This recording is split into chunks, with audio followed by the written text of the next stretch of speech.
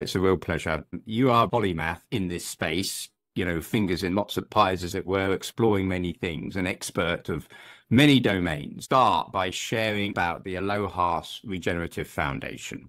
Why is it here? Its reason for being, what's its passion and its purpose? Alohas is not the Hawaiian greetings. I just always like to get that clear because a lot of people confuse it with the Hawaiian greeting. Aloha stands for Adaptive Lifestyle of Health and Sustainability.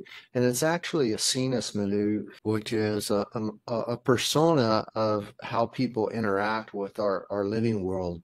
And the Alohas Regenerative Foundation true mission and purpose is to empower billions of global citizens to live an adaptive lifestyle of health and sustainability within the safe operating spaces of our planetary boundaries, and to do it regeneratively, meaning to keep creating the conditions that are conducive to life to thrive and flourish. Wow. So this is obviously right up my street, hence why we know each other.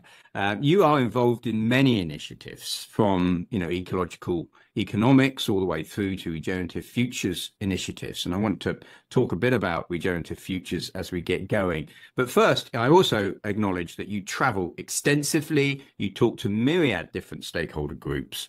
And I'd be really interested, and perhaps the audience will be as well, as sort of, asking you, what are you witnessing happening right now in this space, this space that's bubbling up? What are you seeing shifting? What are the emerging trends that you're noticing?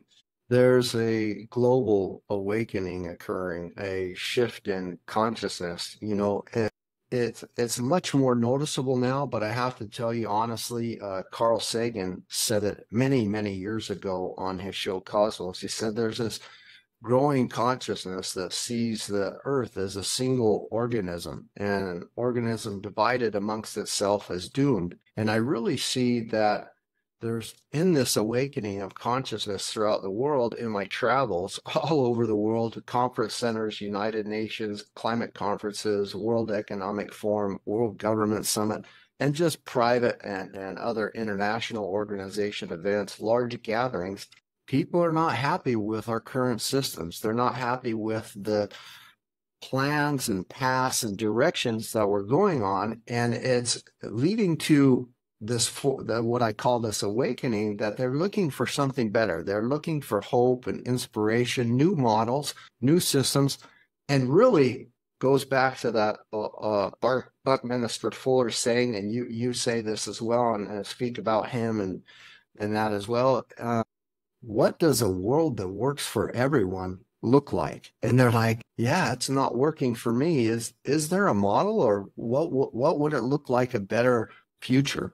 I love that. And of course, I would probably say, what does a world look like that is better for all species, all life? And that's the interesting challenge. And what I found, and we've been exploring together, is whilst that can suddenly get complex because the world and life is complex in many ways. As Oliver Wendell Holmes once said, the other side of all this complexity is actually a beautiful simplicity. And the deeper we go into this awakening, I think the more we are starting to wake up to something that we have known in our hearts for the vast portion of our human history, actually. And that's coming through. That's quite interesting. It's what I call sort of tapping into the rhizome of regeneration. It's a deep sense of connection to life and consciousness.